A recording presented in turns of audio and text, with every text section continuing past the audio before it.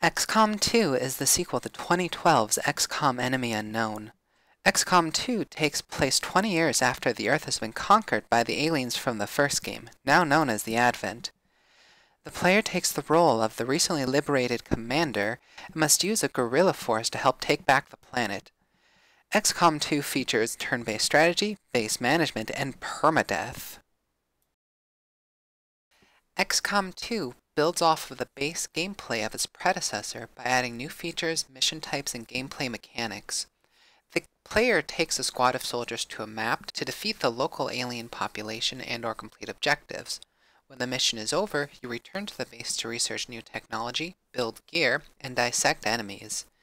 New gameplay elements such as covert operations, hacking, and updated class skills help keep the game fresh, while restrictive funding and additional resource gathering tasks work to keep the player on their toes. The biggest issue for me was the amount of multitasking required. Very early on, I was inundated with tasks for managing my base, contacting local resistance cells, and procuring resources, all while a timer was ticking away with the promise of something very bad if I didn't start paying attention to it. I ended up ignoring all supply drops completely because a constant reminder of other tasks made searching a frustrating chore.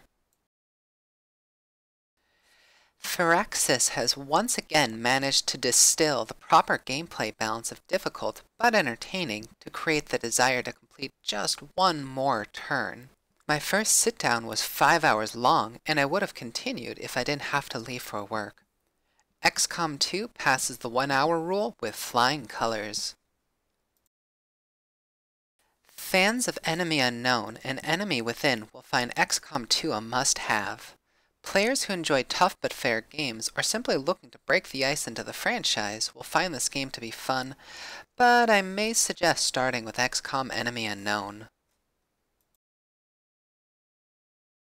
The interface badly needs a facelift.